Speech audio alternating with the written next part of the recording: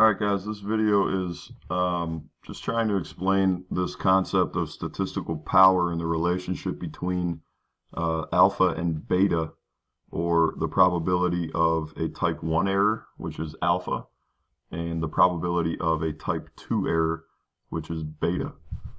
Alright, so let's check out this little chart. We talked about this in class a little bit earlier, but what we want to do is really understand what's going on before we get into the relationship between alpha and beta. So here we've got essentially when we run this statistical test, or this hypothesis test I should say, what we're doing is operating under the assumption that the null hypothesis is true. Okay, so whether that's the case or not in reality is a different story. So what we want to do is look at the different scenarios, knowing that in reality our null hypothesis is true or our null hypothesis is false. So the null hypothesis generally assumes that quote unquote nothing has changed. So what we want to do is, the first scenario we're looking at, the null hypothesis is in reality it is true. So if the null hypothesis is actually true, there are two different decisions that our statistical test will tell us. The first decision is to reject the null hypothesis. Okay, so our test, these are the decisions that our test is going to tell us to make based on the statistics that we use, or the parameters that we use. So if our null hypothesis is in actuality true and we reject that null hypothesis, well, that's a problem. Our test didn't work the way that it should have. And so this is, in this case, if we reject a true null hypothesis, that's not good. Okay, this is called alpha, and this alpha is the probability that we reject the null hypothesis given that the null hypothesis is true. We call this a type 1 error. Okay, so this is a type 1 error. Again, that's the probability that we reject the null hypothesis when in fact it is true. Alright, this other scenario, if in actuality the null hypothesis is true and we fail to reject the null hypothesis, well, that's good. That means our test worked the way that it should have. It told us that there's not enough evidence to kind of reject that null hypothesis and say that null hypothesis was wrong. And in actuality, that null hypothesis was not wrong, it was true. So that's what we want our test to do. All right, the next scenario that we want to look at is if our null hypothesis is in actuality false. So we know that the null hypothesis is false. Our test tells us to reject the null hypothesis. This is a good outcome. This is exactly what we want our test to do. Is if the null hypothesis is not actually the case, we want our test to say it's not actually the case. So we would reject the null hypothesis in that particular case. If the null hypothesis is in actuality false, and our test tells us to fail to reject the null hypothesis, then that's a problem, and that is the problem that we call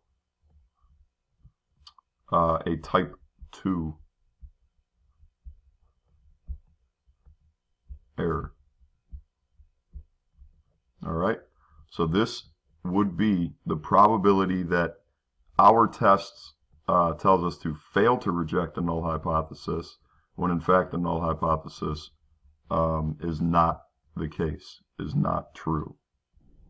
Okay guys, so we've talked about the relationship between alpha and beta a little bit, but what I want to do is give you a graphical representation of what's going on here, to kind of give you a visual, and hopefully we can kind of wrap our heads around the relationship between the two as it relates to hypothesis testing.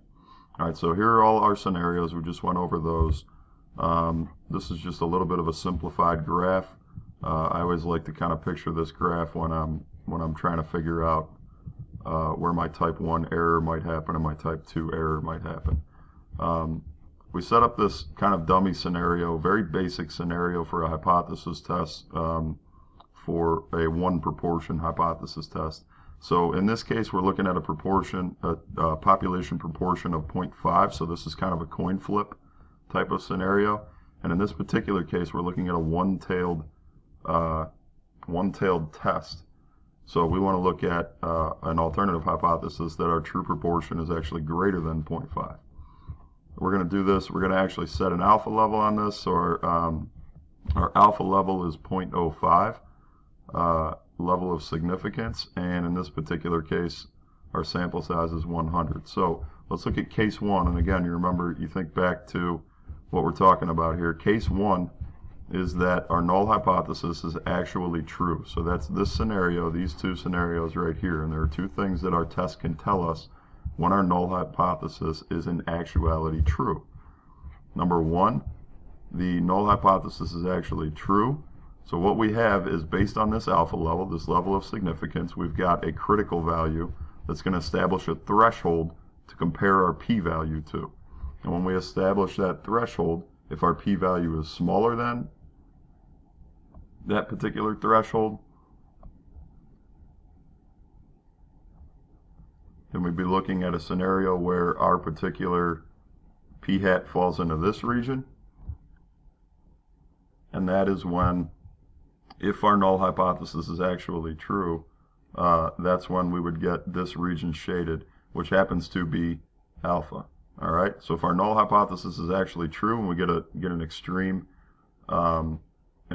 p hat, our value is going to fall into this area, and what we've done is committed a type 1 error. So we compare that then to what can also happen is when the null hypothesis is actually false. We run our test, and I've got up here what we just talked about. Here's our alpha level. This is alpha. And down here, what we're looking at is, if our null hypothesis is actually false, but we've operated under the assumption that the null hypothesis is true, then this shaded region right here would represent beta.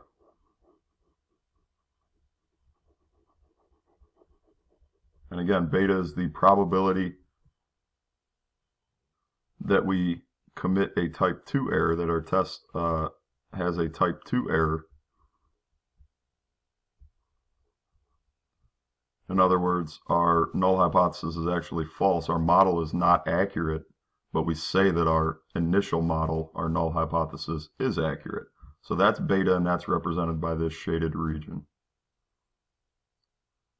So before we get into the little applet that I hope is going to clarify some of this stuff for you, I want you to keep in mind that when we run these tests, we don't know which of these cases is actually present. We don't know if our H0 is actually true or H0 is actually false.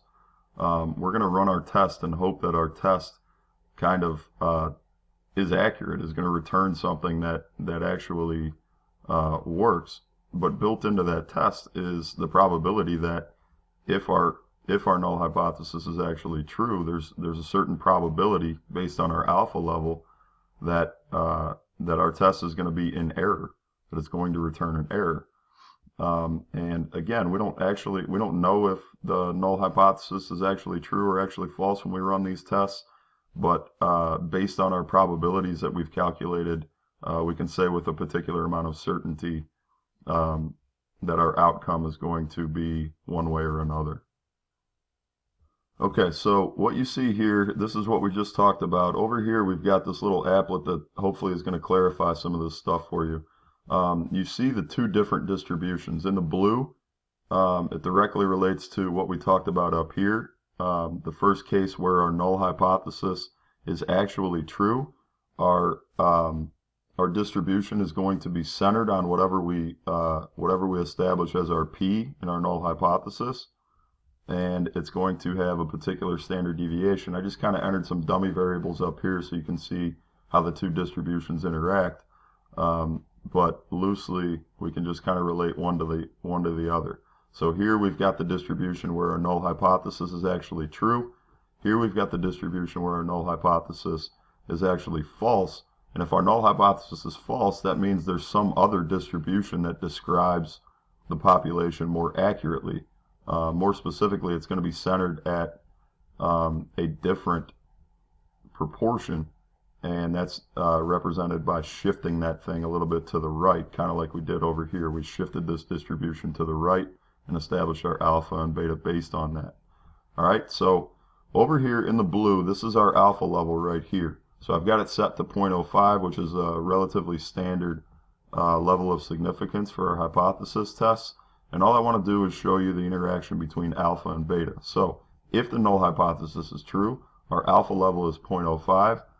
And what happens is we're going to run this test at an alpha equal 0.05 level. If our null hypothesis is actually false, we can see over here in the red what our beta level, or the probability that we commit a type 2 error is. Again, in other words, the probability a type 2 error is when our null hypothesis is actually false, but we say it is true. Alright? So what happens is if we increase the alpha level, and I'm just going to increase the alpha level here,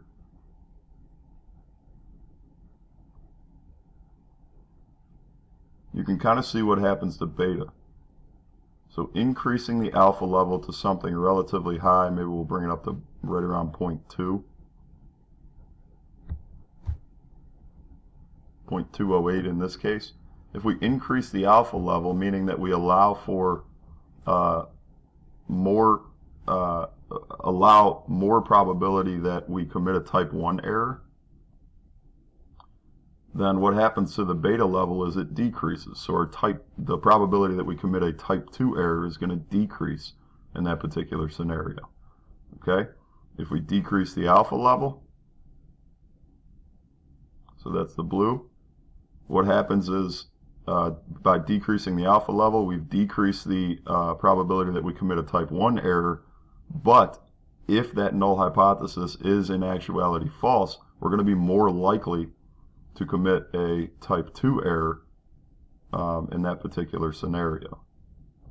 So when we run these hypothesis tests, just in general, we run certain risks, and we can set the risk of a type 1 error right here with our alpha level, but directly related to that, if we set a low alpha level or we set the probability that we're going to commit a type 1 error to a lower value, we're increasing the risk that we commit a type 2 error.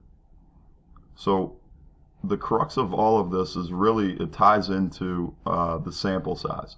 The only way that we can actually reduce the risk of committing both errors is by increasing our sample size, and let me show you what I mean by that. Right now we have a sample size of 30.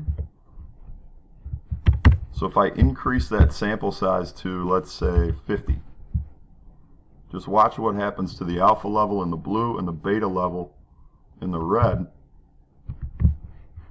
Our alpha level has gone down, and our beta level has also decreased. Again, let me reset this to 30. We can see the probability that we commit a type 1 error is 0.015.